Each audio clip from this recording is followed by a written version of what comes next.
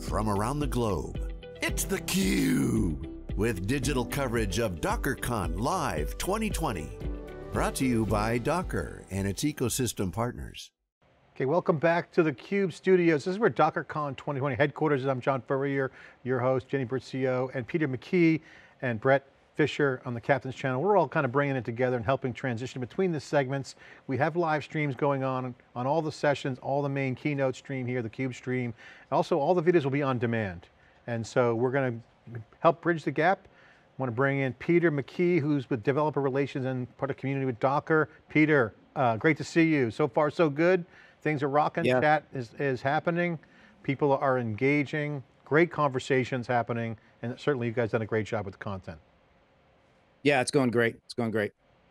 Very excited. Just finished up my talk, had almost 10,000 live streamers in. James Governor, of course, theCUBE, we believe as well, these remote first virtual events, kind of a social experiment given the current pandemic crisis we're in, but the new reality will be more hybrid, more digital interactions. It's going to impact the community. We heard that from Deepak. He's talking about, the things that Amazon's doing with Docker. We got the next panel, we're going to talk more about innovation in the open. But this new work environment is not necessarily new to developers. Developer first, remote first, virtual first, whatever you want to call it, has been a normal. People have been working at home, but you're going to start to see more engagement. You're starting to see the commentary come in. People are engaged, they're leaning in. What's your take on some of the commentary so far? And what should people pay attention to for the rest of the day? What are the highlights? Yeah, I think it's great. I mean, as you mentioned, I've been working from home for close to 10 years now. Developers thrive at home, I believe, right? It's a lot of deep work that you have to focus on. But then open it up to the community around the world. The Docker community is very important to us, to be inclusive. I love that the price tag for this virtual conference is free. So earlier in my talk, I mentioned had people from all around the world able to join. So that's very, very exciting. The barrier to entry has been lowered down. Yeah, bunch of great talks coming up. Everything from Compose to Kubernetes to building it, just all around developer tools and helping them accelerate how they build apps. We had a phrase when we started SiliconANGLE and theCUBE 10 years ago, extracting the signal from the noise. This is a very action-packed program, but it's very well organized. You have tremendous response from the community. You can't beat the price tag free while matching good engagement. And it's really a testament to the sponsors for stepping up. Thanks Amazon, Microsoft, Nginx, Cockroach Labs, and Sneak, as well as the community ecosystem partners, and also the people that submitted talks. Really amazing program. Hey, this is a new model. We love it. So more of it, bring it on, right? How do you get your arms around this? Your world's going to change significantly. Yeah, and to that note, I mean, I was involved in picking out the talks and reviewing everything, and we just had an outpour from the community. Everybody, Docker has a great community. I know I mentioned it before, but they really do passionate about the community and the tools. About 3 years ago, I was having lunch with a friend of mine, and he worked at Docker. And he mentioned to me, hey, we might have a position that you would be a good fit for. And in true nerd fashion, I was very giddy and jumped on the opportunity to come in. These are my developers, are my people, I just love being here. It's glad to see Docker's focusing back on developers. But and to that point, we're opening up and going to be announcing soon a community content contribution program. So really looking for the community to help us build out a world-class learning center. So look for that coming very soon. And a lot of good stuff happened. Our next panel is going to come up in a few minutes. We got a couple more minutes to kind of riff on the situation here, but it's called Innovation with Open Collaboration. Kelsey Hightower, we got some great talks. Michelle Norali from Microsoft. You got Chris from the CNCF.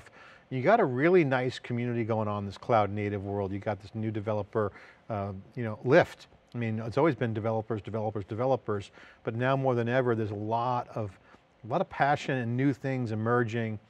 This is going to be a big part of the community's involvement, and participation is critical for them to be part of the process. So transparency, these are the things that are important, are tried and true methods of open source. And again, this isn't not changing the Docker pioneering containers. As Docker goes to the next level, with the pivot from the business model. What should people know about the community? What are you guys trying to do? Yeah, I mean, you're right. From the very beginning, Docker has been very focused on the community. We started as open source, and that's never gone away. Our captains are incredible for as advocates for Docker, for teaching great content. We have a very interesting profession where you can go online and find a bunch of free content. And sometimes the barrier to get started is a little hard, right? You get confused, don't know how to get started. The community can be rough for people coming into it. And there's various reasons for that. Not all are very valid, but Docker wants to be an inclusive community where if you're just starting out with Docker run or why containers, we want to be able to help. And not only just containers, but just developers tool sets, right? Making it easy to go from code to cloud as simple as possible. And we really feel that, Docker's kind of the car there, the engine that runs on the freeway, right? And other tools plug into that and can help us deliver that code. And we're going to partner with the ecosystem partners. But yeah, we're really looking for the community to help build tools, to help get involved around content, training, all those things for sure. What I love about software and the industry has evolved is as it gets more complex through its evolution, the abstraction layers of innovation that can simplify and take away those complexities has really been always the formula of success. Whether it's a tool or a platform or now horizontally scalable cloud technology with vertically integrated data science and AI and whatnot, you have all this perfect storm for development. So, when you look at all the action happening, this puts the developers front and center again and again, seems to be the theme.